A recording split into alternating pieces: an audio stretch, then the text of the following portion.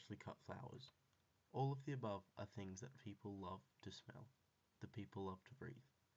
But in my case, it's when the sun goes away and the clouds come out. That is my favourite. The smell when the rain starts to fall is something that I love. Hi, my name is Mitch, and this is my vlog on the smell of rain. But how does that even work, some of you might be thinking? Well, the chemistry behind it comes from a chemical compound by the name of Geosmin. This earthy substance gives that ground flavour to beetroots and some other vegetables. Geosmin is a secretion from actinomycetes, which is a bacteria found dwelling in soil. When they die, geosmin is secreted.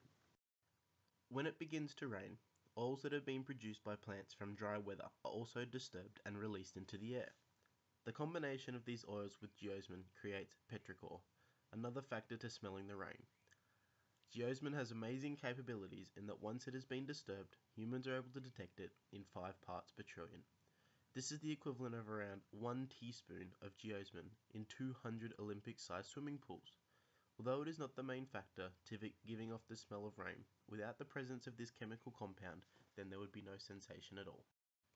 The full name is 4S, 4AS, 8AR, 4,8A, dimethyl 1,2,3,4,5,6,7,8, octahydron aphthalon 4AOL. But then again, geosmin works just fine. Geosmin, when broken down, contains 3 elements: carbon, hydrogen, and oxygen, giving us a molecular formula of C12H22O.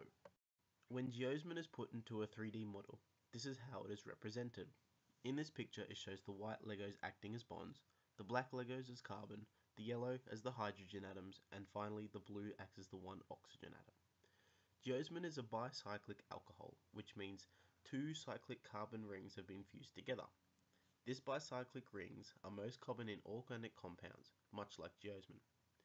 From the 2 cyclic rings, a carbon-hydrogen molecule can be seen protruding down from the first bridgehead carbon and an oxygen-hydrogen molecule from the second bridgehead carbon.